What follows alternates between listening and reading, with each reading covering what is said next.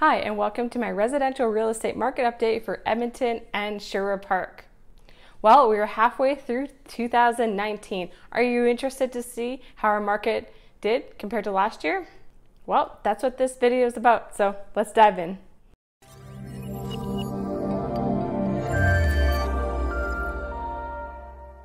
Well, it's mid-year review time. Welcome to my residential real estate market update for Edmonton and Sherwood Park mid-year review.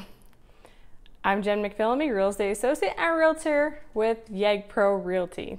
So in this mid-year review, we're going to look at both single-family detached homes and condos in both Edmonton and Sherwood Park. What we're going to look at is the average days on market compared to last year in the first half of this year, your chance of selling this year compared to last year, and inventory versus sales, which you might know as homes for sale versus what is sold. So first up, average days on market. So the average days on market for Edmonton for single-family detached homes was pretty close to 2018. We trended downwards towards this and flattened out towards the spring with both the single-family detached homes and condos. In Sherwood Park, the average days on market was much higher at the beginning of the year than it was the year before. But it's been a wacky spring for both condos and single-family detached homes. The good thing is single-family detached homes has flattened out. And for condos, the average days on market actually fell in April and May compared to last year. So as we head into the second part of 2019, it wouldn't be a surprise to see the average days on market increases. This is what it historically does. However, as you'll see coming up, things are changing. So we may see a flatter line this year than we saw last year. Okay, so on to the chance of selling. That's your absorption rate.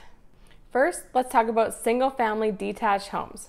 So, in Edmonton, your chance of selling finally caught up to last year in May and June. So in Edmonton, with a better chance of selling, though we're still hovering around that 20% chance of selling mark. For single-family detached homes in Sherwood Park, it was a rough start, with the biggest spread being in March, so March 2018 versus March 2019. Though things changed drastically in April, and it continued to improve compared to last year. And now we're above the 30% chance of selling. So just to recap, when you're in a buyer's market, when you're less than 30% chance of selling, and you start to see a balanced market when you're 30% chance of selling or greater. So Edmonton as a whole, though it's close, we're still in a buyer's market. And Sherwood Park seems solidly in a balanced market. Just remember though, Edmonton's a big city and is quite segmented. So depending on your neighborhood, you could be a balanced market or a seller's market in Edmonton. So on to condos for your chance of selling. In Edmonton, it's pretty much on par for 2018 in the first quarter. In the second quarter, we see a spike in May and then continue to outpace the numbers from 2018. Though the chance of selling is still low at around 14%. So that means even though things are improving in the Edmonton condo market, we're still in a buyer's market. And surprisingly, it's a whole different story in Sherwood Park for condos. Your chance of selling your condo in Sherwood Park outpaced 2018 numbers in all months except March.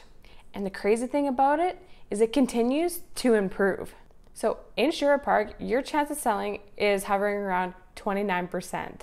That's essentially a balanced market. So lastly, we're gonna look at inventory versus sales. That's homes for sale versus what has sold. So for single-family detached homes in Edmonton, inventory was high compared to 2018 in the first quarter, though it didn't seem to dampen demand as one would expect. By April, sales, or homes sold, started outpacing the 2018 numbers. And in May, we started seeing the inventory flatten. So it's starting to look like more buyers are having less choices. It may be a little early, but it's indicating a shift in the market. So single-family detached homes in Sherwood Park.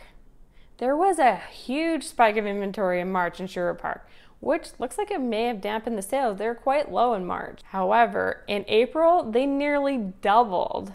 Then in May, we saw inventory down and sales up.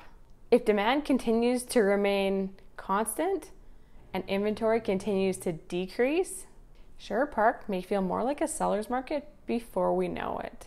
Okay, so for condos, inventory versus sales. That's homes for sale versus what's sold.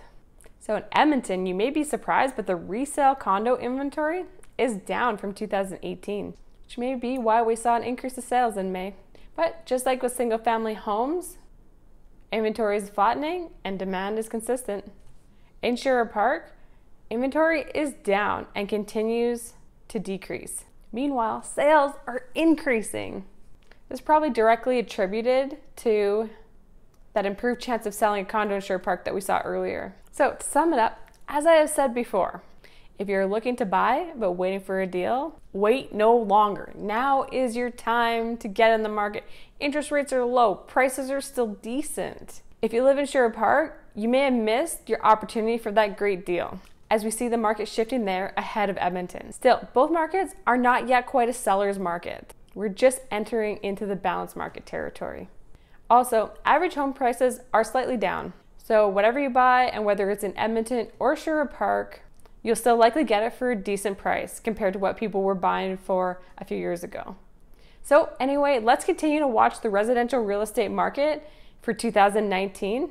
I really think it's going to be an interesting one. So as always, for all you stat junkies, see below for the download links for the market reports period ending June 30th, 2019. I hope you find this information valuable. If you have any questions, don't hesitate to reach out to me. I love talking about stats. And remember, every one of my clients has a unique personal and financial circumstance. And I'm always available to meet with you to customize a strategy to get you where you need to be. Take care. Thanks for watching. Bye.